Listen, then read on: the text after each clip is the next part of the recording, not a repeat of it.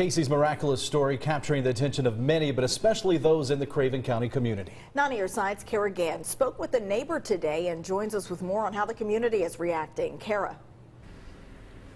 Ken, Shayla, like you just heard from Brandon's piece, we heard from the family members, the mother and father, the first time last night, and since then they've asked for privacy. However, we did talk to some neighbors who are also family members of the Hathaways, just about a quarter of a mile, maybe a half a mile down from the great-grandmother's house, and they have a few questions surrounding what exactly happened to Casey during those 50-plus hours, but they say they are just thankful that he is alive.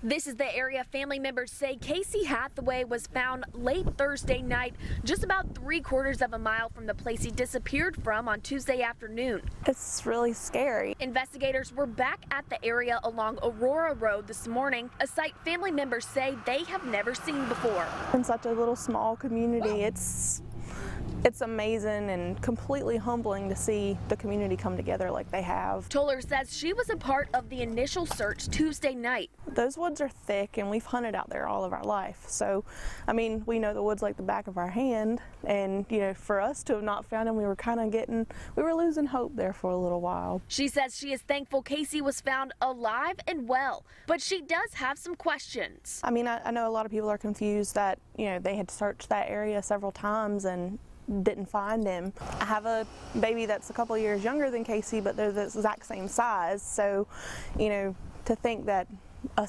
kid my son's size has made it that far in 3 days' time, it's really scary. The Lord was definitely looking after him.